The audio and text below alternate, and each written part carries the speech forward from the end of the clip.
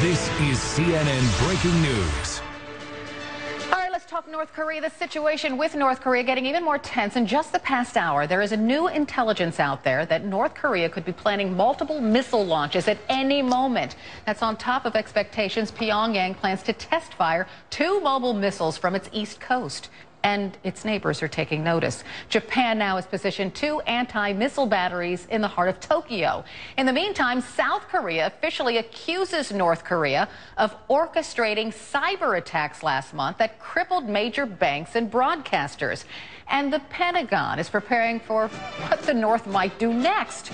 So let's bring in Barbara Starr. She's at the Pentagon. Tell us more about these missile launches. Well, good morning, Carol. You know, there was a lot of thinking that the missile launches we were all waiting for, those 2 mobile missiles, would have happened overnight our time. That did not happen. Now, a waiting game on that.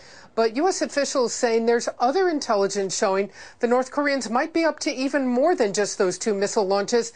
That imagery is showing, satellite imagery, that they might be moving around other missile launchers, other types of missiles, and may be planning to have a barrage of missile firings. Look, these are not going to be intercontinental. That's something that the U.S. could predict, could watch for. Shorter range type missiles, it's a tactic they've used before to have a barrage of missiles. So now the very interesting question for U.S. intelligence is how much are the North Koreans really planning to do? They are masters of deception. The U.S. has very little solid intelligence, waiting and watching. Carol? All right, Barbara Starr reporting live from the Pentagon. Now let's turn to some big overnight developments in the